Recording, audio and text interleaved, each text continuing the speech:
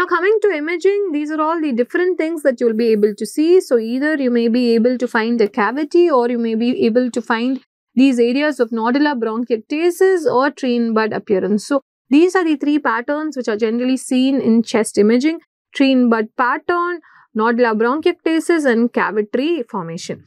So lingular involvement and right middle lobe involvement is something that is more commonly seen in patients with non-tuberculous mycobacterial infection. And when they do have an advanced disease, they may go on to develop bronchiectasis or a cavity. So remember, initially may start off as tree in bud appearance, involves more and more of the middle lobes in the right and the lingular lobe in the left, and it goes on to develop cavities and nodular bronchiectasis.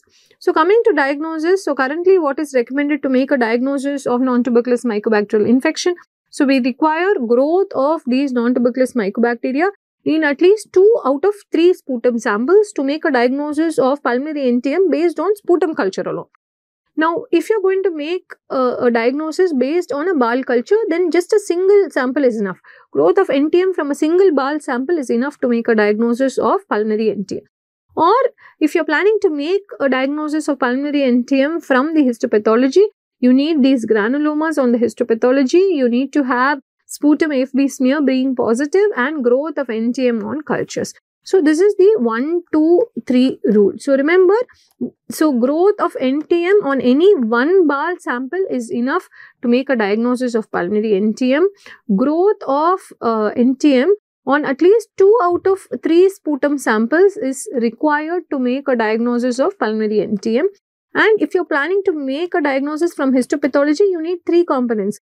You need histopathology, you need sputum smear AFB positive, and you need the sputum culture to be positive to make a diagnosis of pulmonary NTM.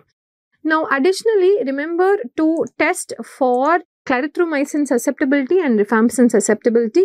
Particularly when you're dealing with MAC, it is very important we check for clarithromycin susceptibility. And for Kansasi, remember Kansasi is a lot like TB, even with respect to the disease it causes, right? Therefore, just like how rifampicin is the backbone of TB treatment, so it is for Kansasi. So whenever you're dealing with Kansasi, always check for rifampicin resistance. And MAC, remember M for M. So for MAC infection, always check for, and then finally drug susceptibility testing. So 2 important drugs we need to screen for resistance. One is clarithromycin and the other is rifampicin. Now we all know Mycobacterium kansasi behaves a lot like tuberculosis with respect to the disease it causes. So just like how rifampicin is an important backbone of ATT, so it is for management of Kansasi as well. So when you have Kansasi, always check for rifampicin resistance. That is clear. Now coming to MAC, remember for MAC, remember MAC, macrolide, both are rhyming, right? So macrolide is an important part of the regimen against MAC. And MAC ends with C. So which macrolide are you going to test for? The macrolide that starts with C. So clarithromycin susceptibility is something that you will test for when you're dealing with a MAC infection. Now that brings us to management of these non-tuberculous mycobacterial infections. So as I said, for MAC infection, you will use a macrolide based regimen along with 2 other ATT drugs. So you will use REM. So REM stands for rifampicin, ethambutol and macrolide. Remember, the macrolides which can be used in the management of MAC are going to be clarithromycin and azithromycin. So MAC, macrolide, what is the backbone of MAC management? It is going to be macrolide. So you will add rifampicin and ethambutol to a macrolide, which is going to be either clarithromycin or azithromycin. Pulmonary MAC may be treated 3 times a week, but disseminated MAC generally requires daily treatment. Similarly, patients who have a severe pulmonary MAC require daily treatment. And how long do we generally treat these patients with non-tuberculous mycobacterial infections? We generally treat them for up to 12 months after culture negativity. So from the time they become culture negative, from that point you will calculate a 12-month period. Now, if you cannot use one of these drugs, then alternative medications which are going to be active against MAC include aminoglycosides, fluoroquinolones and clofazimine. Now coming to Kansasi, Kansasi is just like TB, remember that. So we are going to use all the first line ATT drugs except Z, except pyrazinamide. So HRE till culture negative for at least 1 year after culture negativity. So you will give HRE till 1 year after culture negativity. Here again, the alternatives are going to be fluoroquinolone, aminoglycoside and clarithromycin. So macrolide is a good alternative for Kansasi, but the first line treatment is going to be HRE. So remember, for MAC, it is going to be the macrolide based REM regimen For Kansasi, it is going to be the HRE regimen. Now, what about rapid growers? Rapid growers are generally treated with a macrolide and with an IV medication. So, this parenteral drug could be amikacin, could be carbapenem or tigecycline. So, remember, you give MAC and you give IV ACT. What is ACT? A stands for aminoglycoside, C stands for carbapenem and T stands for tigecycline. So, any one of these parenteral drugs along with MAC is what you use to manage these rapid growing mycobacterial infections, which includes AFC, abscesses, fortuitum and chelonae. Now, alternatives again here includes fluoroquinolone, linezolid and doxycycline. Coming to marinum, marinum is going to be treated just like MAC with REM regimen, but usually treated for a shorter duration. So, all these skin and soft tissue infections may be treated for a slightly shorter duration. So, till 2 months after clinical resolution. Alternatives includes cotrimoxazole, doxycycline and minocycline. Other non-tuberculous mycobacterial infections are all largely manageable with macrolide and aminoglycoside, all treated till a few months after clinical resolution. Now, what is the recent ITSA guidelines say? So, in 2020, the ITSA, the Infectious Disease Society of America, they came up with the guidelines for managing patients with pulmonary non-tuberculous mycobacterial infections. So, here, macrolide-based triple drug regimen is what is advocated, and which macrolide has to be preferred. So, ITSA says azithromycin is preferred to clarithromycin because of fewer interactions. Therefore, the regimen could be either rifampicin, ethambutol or macrolide, or you can also use rifampicin, ethambutol and aminoglycoside where macrolide cannot be used, but you will largely make use of a macrolide-based triple drug regimen. So, remember, for MAC, the drug of choice is going to be REM. You use a macrolide-based triple drug regimen, which macrolide azithromycin is preferred. If you cannot use REM, then you will use RE and aminoglycoside. Now, as I mentioned earlier, when you have less severe pulmonary MAC with non-cavitary disease, then you can treat them with thrice a week treatment. If you have a more severe or an advanced MAC, pulmonary MAC, then you will have to treat them with daily antibiotics. Generally, the duration of treatment is till 12 months after culture negativity.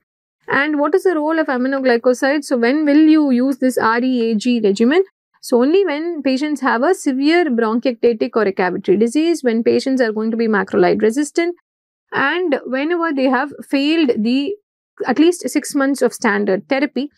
So, in such instances, we can make use of aminoglycoside. There is also an amikacin liposomal inhalation suspension. So, this inhaled aminoglycoside is something that is approved for use in patients who have failed treatment. So, keep this in mind. ITSA currently says for MAC, you make use of the macrolide-based triple drug regimen. So, REM is going to be the regimen of choice. You treat these patients till 12 months after culture negativity. Now, those with a less severe disease with non-cavitary pulmonary MAC can be treated with 3 days a week of antibiotic therapy. The rest of the people with more severe or advanced disease, cavitary MAC, all require daily treatment with REM antibiotics. Now, when will you use this regimen REAG? So, when will you make use of aminoglycoside? When they have a severe bronchiectatic or a cavitary disease, when we cannot give M. So, when we cannot use the macrolide, either because of macrolide allergy, macrolide intolerance or a contraindication to macrolide. And similarly, or when they have failed at least 6-month period of standard therapy. So, when there is treatment failure, it is preferable that we use inhaled formulation of aminoglycoside like the amikacin liposomal inhalation suspension. Now, coming to Kansasi is a lot like TB. So, if they are going to be rifampicin susceptible, then we are usually going to treat them with HRE, or we can also resort to REM. Now, REM is something that can be given in non-cavitary disease as 3 days a week therapy. But in cavitary disease or in patients with severe Kansasi pulmonary disease, you will have to give it as a daily treatment. So, only with this REM regimen, only when you use a macrolide, this 3 days a week treatment is going to be possible, be it for Kansasi or for MAC. But remember, it has to be a less severe, fairly early non-cavitary pulmonary disease. Now, whenever you have a cavitary or a severe disease, when you're using REM, you will have to give daily treatment. Similarly, in Kansasi, whenever you're using the other regimen, whenever you're using HRE regimen, then again you will have to give only daily treatment. So keep in mind, this thrice a week treatment is only when you use the REM regimen and only when the disease is much less severe. Now, what is the role of second line drugs in the management of Kansasi? So as I said, rifampicin is a backbone of ATT. Similarly, for Kansasi treatment also, rifampicin is the backbone. So whenever there is rifampicin intolerance or rifampicin resistance, we can make use of second line drugs. These second line drugs include fluoroquinolone and aminoglycoside. So we can make use of quinolone, ethambutol and macrolide. So instead of REM, when there is rifampicin resistance, we can replace the rifampicin with quinolone. So that is one combination. But remember, in this combination, both quinolones and macrolides have QT prolonging potential. So keep that in mind, and both can interact. Next will be severe disease. So whenever patients have a severe disease, then in addition to REM or in addition to HRE, you can add on either a fluoroquinolone or an aminoglycoside. So that is going to be possible. So only two indications for adding on fluoroquinolone or aminoglycoside in Kansasi infections. One is going to be rifampicin resistance or intolerance, and the other is going to be a severe disease. Here again, like MAC, we are going to treat them for up to 12 months after they become culture negative. How about Mycobacterium xenopi? Again, here we have the macrolide based triple drug daily regimen, or we can also use moxiflox in place of macrolide. So for most of these infections, we've been learning so far, we've been learning the REM regimen. So rifampicin, ethambutol and macrolide. Only difference here, instead of macrolide, you can also give moxifloxacin, or in addition to macrolide, in addition to REM, you can also give moxifloxacin. That is the only thing that you need to remember about Mycobacterium xenopi. So xenopi, remember, you can make use of moxifloxacin in addition to the routine REM regimen. So role of aminoglycosides is usually only when there is going to be drug resistance or when there is going to be a severe disease. All of these patients with pulmonary non-tuberculous mycobacterial infections, they will have to be treated for at least 12 months after they become culture negative. And when you look at these rapid growers like Mycobacterium abscessus, here again you will have to treat them with triple drug regimen. But remember what I said earlier about treating skin and soft tissue infections with these rapid growers. Usually we treat them for a shorter duration. So pulmonary infections with these rapid growers, the duration is not very clear, but by and large, most of the pulmonary non-tuberculous mycobacterial infections are currently recommended to be treated for at least 12 months after culture negativity. Now, what is the role of surgical resection? So, surgical resection is done only when there is going to be any bleeding, cavity disease, drug resistance, extensive bronchiectasis or failure of medical treatment. So, usually we remember A, B, C, D, E because it's easier. So, this time the indications for surgical resection in pulmonary non-tuberculous mycobacterial infections are going to be B, C, D, E, F. We skip the A. So, B stands for bleeding, which is severe hemoptysis. C stands for cavity, extensive cavity. D stands for drug resistance. Drug is not working. E stands for extensive disease, extensive bronchiectasis. And F stands for failure of medical management. So, these are the indications for surgical resection in pulmonary NTM.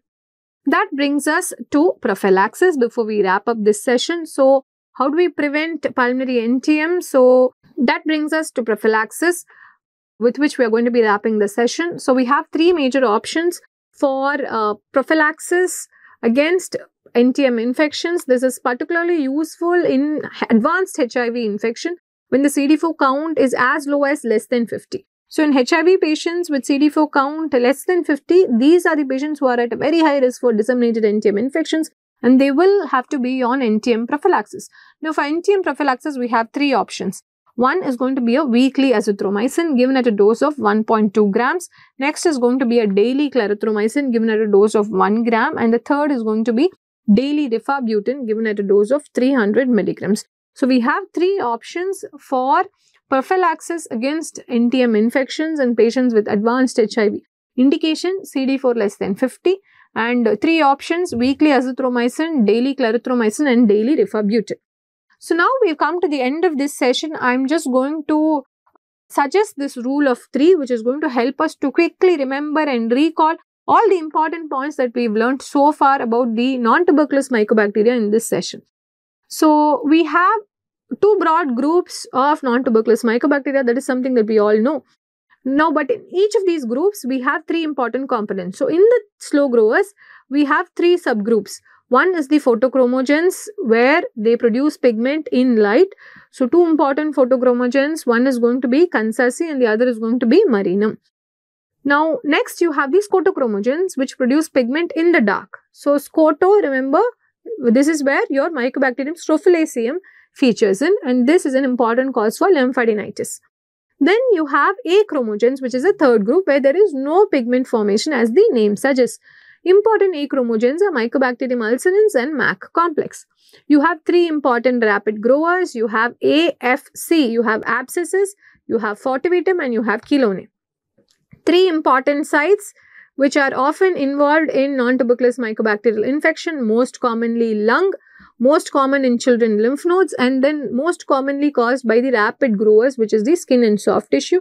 And of course, in patients with advanced immunosuppression, you may have disseminated disease as well. Now, three important risk factors for disseminated disease. Number 1, HIV. Number 2, anti-TNF alpha treatment. And number 3, some mutation in the interferon gamma IL-12 pathway. Three important risk factors for pulmonary NTM infection. Number 1, bronchiectasis. Number 2, COPD. Number 3, pulmonary alveolar proteinosis.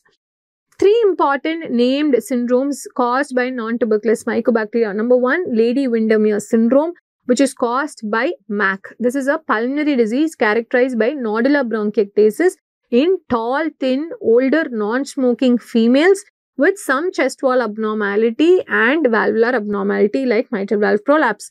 Second one is a fish tank granuloma, which is a ulceronodular lesion seen in patients exposed to an aquatic environment. This is caused by Mycobacterium marinum. And then you have the Buruli ulcer, which is an ulcer that develops in tropics, often following insect bites because of infection by Mycobacterium ulcerans. Then three important ways to diagnose non-tuberculous mycobacterial infection. Remember the 1-2-3 rule. So, 1 BAL culture being positive for NTM, 2 out of 3 sputum cultures being positive for NTM, and 3 is you need to have 3 things being positive when the histopathology shows granuloma. So, histopathology, sputum smear AFB and culture growing NTM. So, any one of these criteria positive, then you have a patient with NTM disease. 3 important drugs in the management of non-tuberculous mycobacterial infections. Remember REM, rifampicin, ethambutol and macrolide. Macrolide is a very, very important drug for most of these non-tuberculous mycobacteria. Second line agents include aminoglycoside and fluoroquinolone. And 3 important prophylactic options in patients with advanced HIV. When CD4 is less than 50, weekly azithromycin, daily clarithromycin, daily rifabutin. And with this, we've come to the end of this session on non-tuberculous mycobacterial infections. I hope this has been helpful. Thank you. This is Dr. Aditi for RAAONLINE.